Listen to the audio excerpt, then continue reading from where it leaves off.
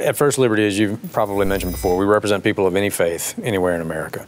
And there are people across a broad spectrum of faith traditions that have deeply held religious convictions when it comes to the theology of the body, including vaccines. We have been inundated with calls on this issue, so what we've done is we have created a resource and put it right at the top of our website that if you go to firstliberty.org, it's a free download and is basically a toolkit that you can walk yourself through, and walks you through the process of how to ask for a religious exemption to whatever mandate, whether it's your employer, is a private employer, government, military, whatever the case may be. Well, on that mandates, I saw something about the Amish.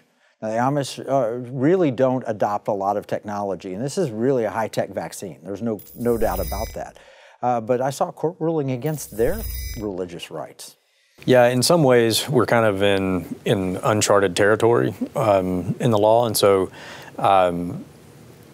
we're constantly looking at every request for help that comes in.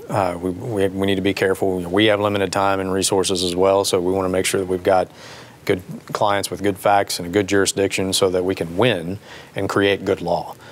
Because sometimes there can be a temptation to rush to court on issues, and if you do that, sometimes you can end up inadvertently losing a case and making bad law and making the situation even worse. So that's why we've asked everyone to go to our website first and read through that toolkit, request your exemption, and then if you're denied the exemption, come back and request legal help after that. Well, let me take the other side of this. What if I want everybody to get vaccinated because I'm worried about my own personal health? What gives someone a religious right to oppose a vaccine? Well, I mean, going back, many years throughout the court's jurisprudence and just generally accepted principles of law, people have a right to live according to their beliefs, and that can look, very different according to what the circumstances are. But it's not exclusive. It's not excluded from issues surrounding healthcare. And vaccines going back many years.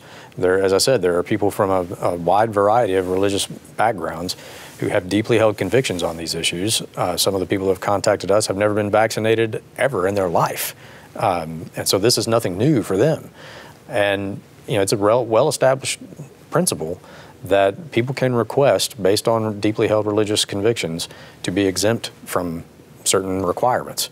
And so that's why we put together the toolkit that's on the website. People can read through it and kind of educate themselves on it. What if they just came to that conviction, though? What if it just came to them like, really, I think God wants me going this way and I'm obeying? What happens then? Well, they still have a right to it. I mean, there are a lot of people that maybe have never considered this issue up until now. And so maybe it was this particular vaccine that prompted them to study more about what their faith teaches and arrive at a decision. And if they arrived at a decision, that is in keeping with their religious beliefs that prevents them from taking this vaccine, then they should request an exemption of that religious belief.